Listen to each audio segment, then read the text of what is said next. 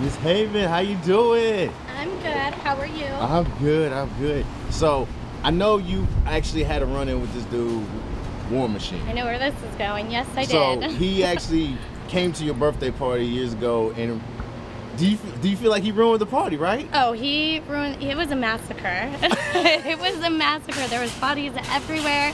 But it didn't start off like that. He came to the party, was helping blow up balloons, set up. Okay. The day before the party, he and I had done a scene together, is how I met him. Word. So I met him, we did a scene, and I said, hey, it's my birthday tomorrow, come. And he's like, okay, great.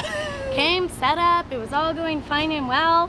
He brought a date, and then another homie of mine happened to be talking to War Machine's date, and I guess War Machine didn't really like that too much, so. Whoa. Yeah, there was some, the jealous type. Yeah, and you know, you mix that with War Machine's temper and his reputation that he has, it didn't go so well. So he definitely ruined the party. Oh yeah, he ruined the party for sure. I'm still mad. He's still I'm ready pissed. for round two. He's still pissed. I'm ready. Wait, So, he's locked up, right? Okay, yeah, I'm ready he's for locked round up. two. He's locked up. He's right.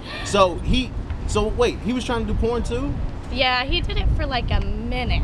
And then just that scene? But then the massacre happened, and it was all porn people that he laid out at my party, so the industry kind of put a nope, not So gonna that's happen. probably why his DVD ain't coming out, because you can't mess with porn people and expect to be in the industry. Yeah, nobody's trying to shoot him anymore. Nobody wants him on set trying to, like, no.